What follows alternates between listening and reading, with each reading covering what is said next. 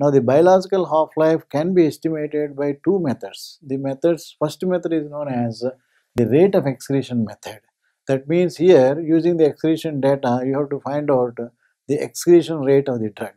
We have already seen that excretion rate corresponding to different time intervals can be estimated by dividing the amount excreted in that time interval divided by the time interval, width of the time interval. That gives the excretion rate.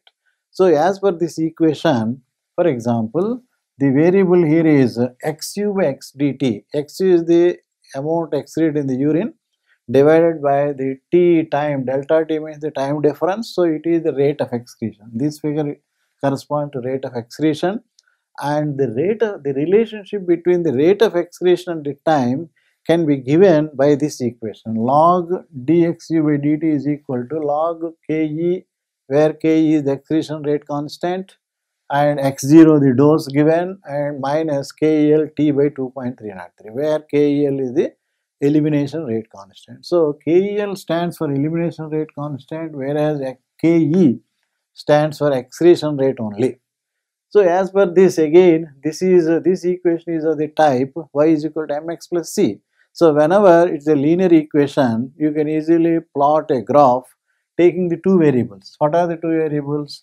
The time is one variable on the x-axis, and then this entire function, that means otherwise called log of excretion rate. Why you have to take logarithm is, again, the excretion rate, just like elimination rate, is directly proportional to the concentration, and hence the excretion process also obeys first order kinetics. In the first order kinetics, the variable is always a log variable, and hence that is the reason why you have to always take a log function of the variable, and hence this is just similar to your y is equal to mx plus c linear regression, where on the x-axis you take the time. So this time means here particularly the midpoint of the time, because why it is midpoint is, we have already discussed, a particular rate is assigned to the midpoint of that particular time interval. That means during 0 to 1 hour, first you estimated the amount of drug excreted during that time interval. That divided by the time interval gap, that means width, you got the rate. So this rate is the average rate over the entire time period, which is assigned to the midpoint, and hence that is the reason why in this method the variable here is midpoint of the time interval, and that is always in hours. Okay, and then on the y-axis you have to take log dxu by dt. That same thing, and this is a linear regression you will get. The type of the linear regression is just similar to what you observed. So in the case of oral, it is a slightly increasing in the initial times, reaching a peak, and later on you find a perfect linear regression in the case of oral.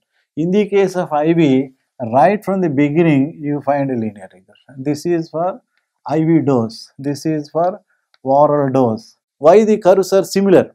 Why the two curves are just similar to the plasma concentration versus time plots? Why they are similar? The reason is the excretion rate is directly proportional to the plasma concentration.